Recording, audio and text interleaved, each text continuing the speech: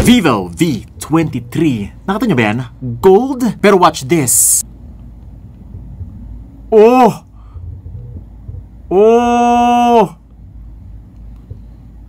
Slowly, it's changing its colors. Ito po ay UV light. Ang sabi ni Vivo, kapag tinatamaan ng sunlight yung kanyang likod, nagbabago yung kanyang color. Just like that. And as you can see, parang naging bluish siya or greenish. Pero kapag wala ng ilaw, fill it with darkness. A few moments later. And ayan po, bumalik po sa dati. Nice. Bagong magic po yan ni Vivo. Dahil ito pong latest nilang Vivo V23 5G ay magical in pretty much everything. Design, camera, graphics, processing power. Kung gusto mag-level up ngayong 2022, baka ito na yung phone mo. Kaya let's check it out. Ako na si Vince and you're watching Unbox Diaries. Woohoo!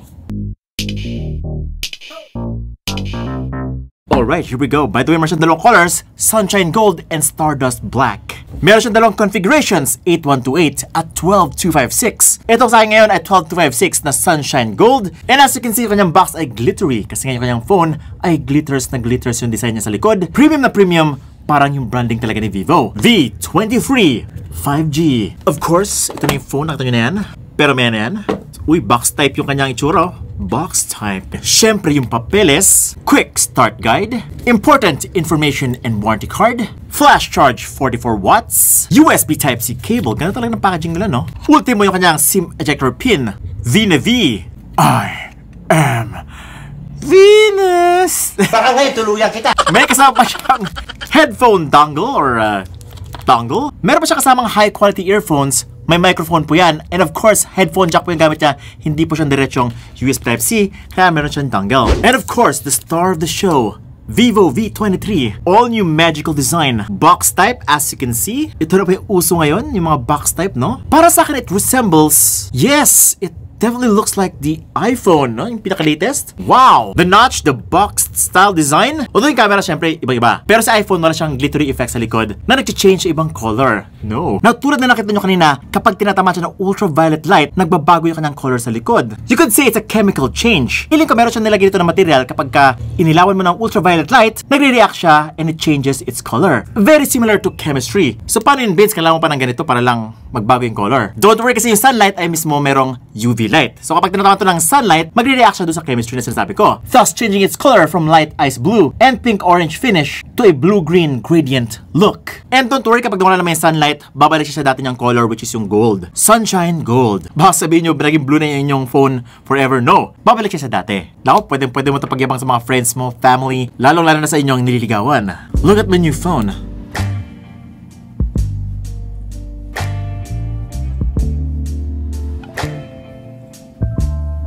Diba? Magic. Parang ikaw. Oh, magic sarap.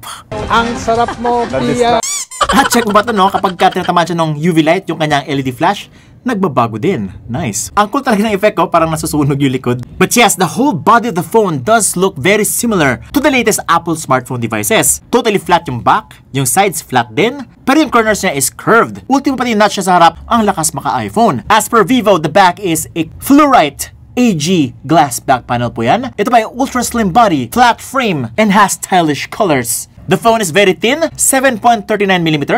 Yung sides po niyan ay made out of metal or glass. Feeling ko glass to eh. Dahil sa kanyang mga antenna bands. And yes, sa kanyang likod ay glass din pala. Which makes the phone feel very premium, very high-end kapag hinawakan mo siya. At saka, very smooth pala yung likod niya. Matte finish po siya. Ang advantage, hindi po siya dumihin sa likod. Yes, kahit ilang hawak mo yan, wala pong mga fingerprints. Yun lang, no, yung kanyang camera module ay napakalaki. Meron siyang 1, 2, 3 cameras. Ito po ay 64MP main camera, 8MP super wide angle camera, at saka 2MP super macro. Naku, super ha, hindi siya macro lang. At ito pa yung kanyang selfie camera ay umaabot ng 50 megapixels. Not one but two 50 megapixel selfie cameras. What? Yung isa kasi ay ultra wide angle lens.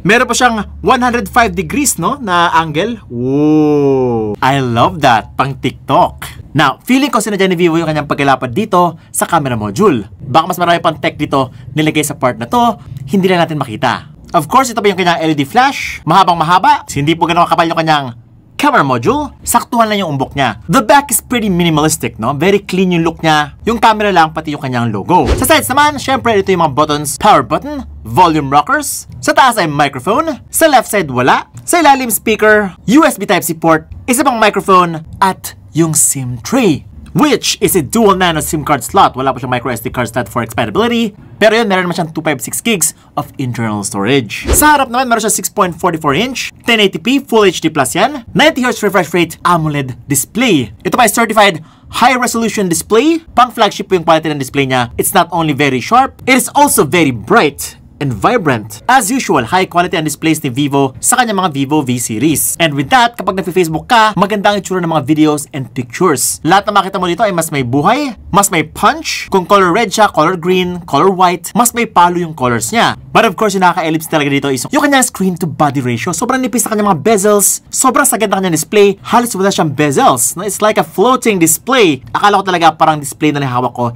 hindi na cellphone. Although syempre yung kanyang notch ay andyan, hindi sila gumamit ng punch hole dito. Meron siyang advanced features like HDR10 Plus certification. I noticed sa Netflix, gumagana siya dito. Kapag nanonood ka ng mga HDR10 Plus videos dito sa Netflix, kitang-kita mo talaga ang difference. Better lighting and better contrast sa mga videos. The display is also very smooth, 90Hz refresh rate. Although, oo nga, meron mga displays dyan na mas mabilis pa dito. Pero, as you can see, it's a combination already of an AMOLED display and a 90Hz refresh rate. So, for many, okay na yung 90Hz refresh rate. The more refresh rate you add, the more battery it consumes. So, okay na siya. I think they went for the best high refresh rate number kasi nga, hindi naman lahat ng mga games dyan ay gumagamit ng 120Hz refresh rate. Bagong-bago na yung mga ultra refresh rate ngayon sa mga games. So, usually 90Hz refresh rate yung pinaka-optimal for most games. So, okay na siya for 2022. Hindi lang yon, smooth din yung scrolling sa homepage, sa Facebook, sa Google, everything looks smooth. At ayun na nga, since uso na yung mga settings na more than 60Hz refresh rate sa mga games, yes, may mga phones na ultra refresh rate sa ML, Call of Duty, and yes, matitake advantage na niya yung high refresh rate ng mga games na yun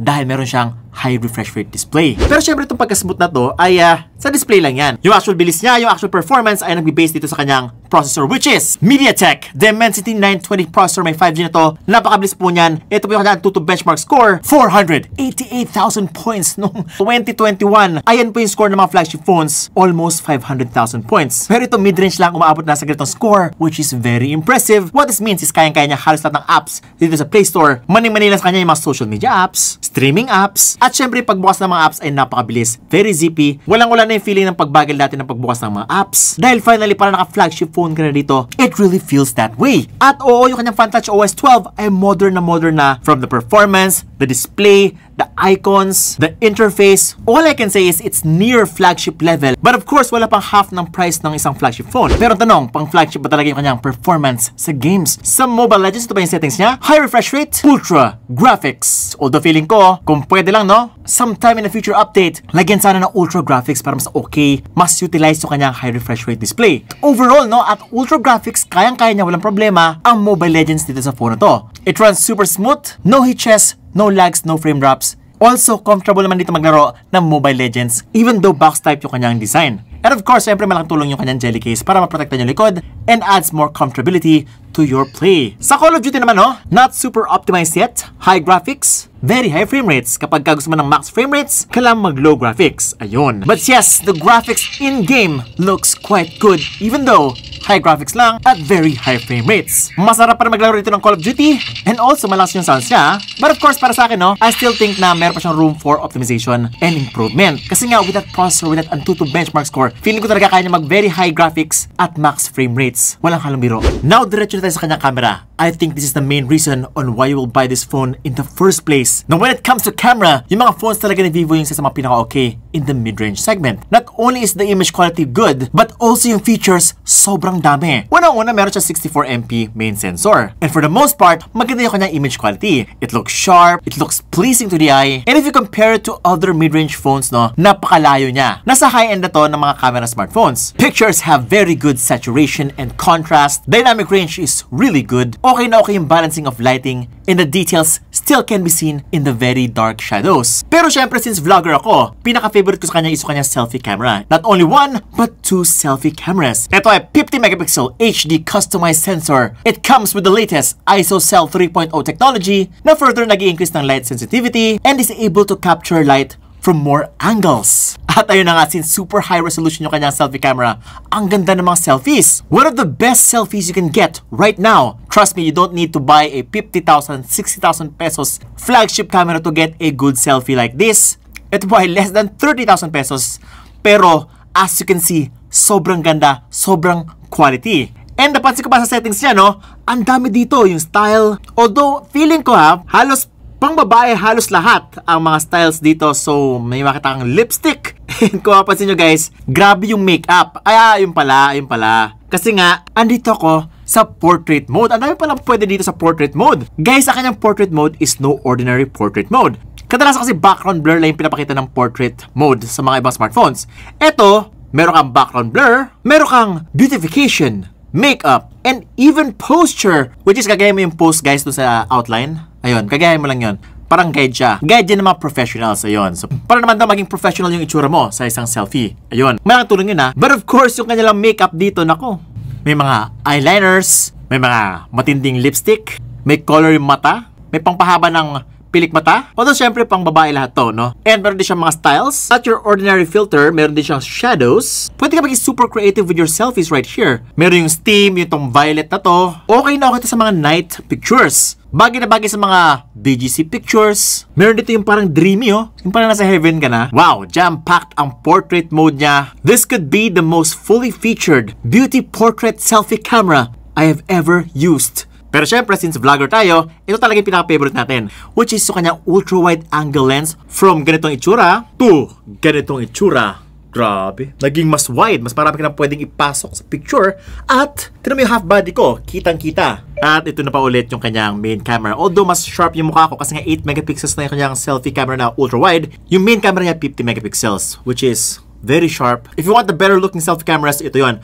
Pero if you want vlogging at mas marami pang isiksik sa picture like yung may kasama ka, pwede ka na mag-selfie with ultra-wide angle. Now, para sa akin, sa TikTok, sobrang useful ng ultra-wide angle lens. Kasi nga, hindi mo na kailangan lumalayo sa inyong camera. All you need to do is turn on the ultra-wide angle lens. Ganito lang yung layo at halos makita na almost half body. Ganito. Para pag sumasayaw ka, ang lapit-lapit lang, kita-kita mo sa sarili mo. Kapag nagkamali ka, malapit lang yung camera, press mo lang yung reset, and you're good to go again. Meron din siya steady face feature dito. Sa taas, ayun Para steady siya, based sa galaw ng inyong mukha. Ayun ayos yun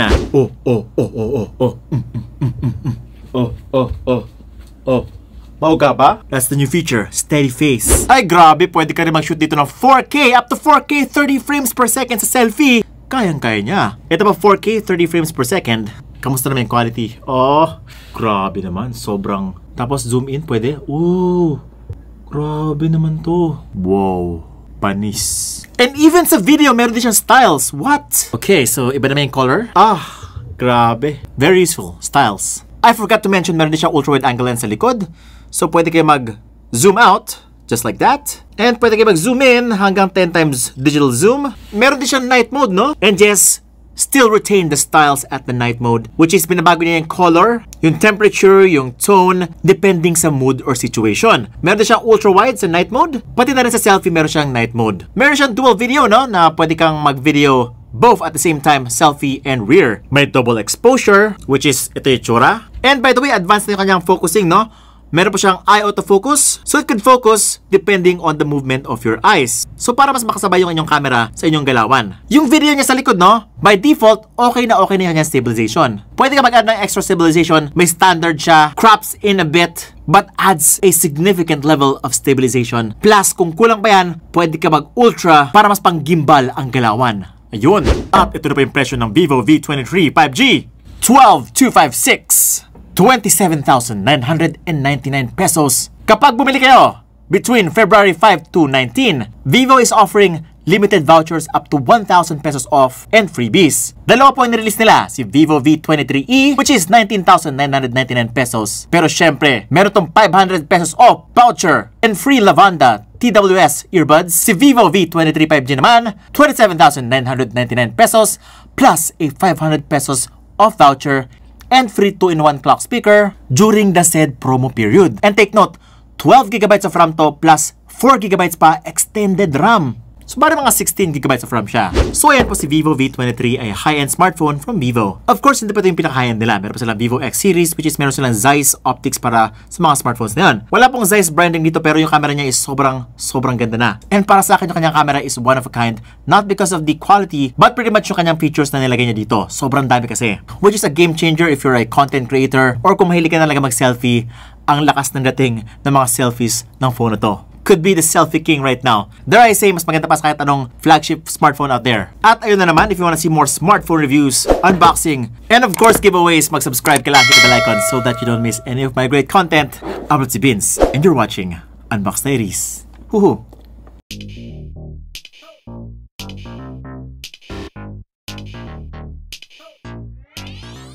Woohoo!